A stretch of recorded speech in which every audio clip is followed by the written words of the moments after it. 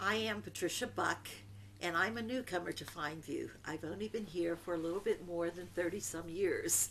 And I always tease and say I'm a newcomer because I felt like the luckiest lady in the world coming here because after I got here, I met all these wonderful people. My husband and I were looking for a house that we wanted to renovate that had a view of the city. We did not know where Fineview was. We're from the South Side, and my husband's from Hazelwood.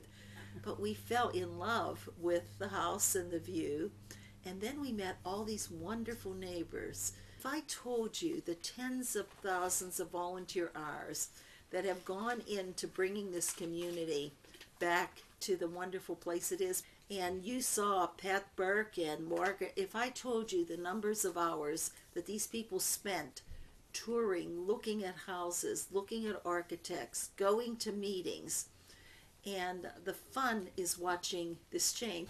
Mary Reinhardt. And she said, what are we going to do about this neighborhood? It was such a beautiful place, and look at all these empty houses now. What are we going to do? And I actually give her the credit. I always think about her because I would never have gotten as involved in community organizing as I have been if it hadn't been for her telling me about the neighborhood. I brought a little paper with me that we did more than 20 years ago, and it's called Fineview, the Village with a View. It says there's a tiny jewel in the hillside that crowns the Pittsburgh North Side, almost hidden and barely noticed among its larger neighbors. This is a simple jewel, not gaudy or flashy.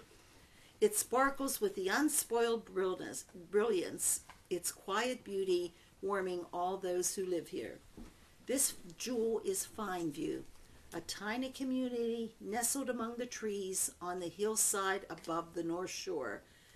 A village with a view, startling, breathtaking, beautiful by day, panoramic by night, a magnificent light show.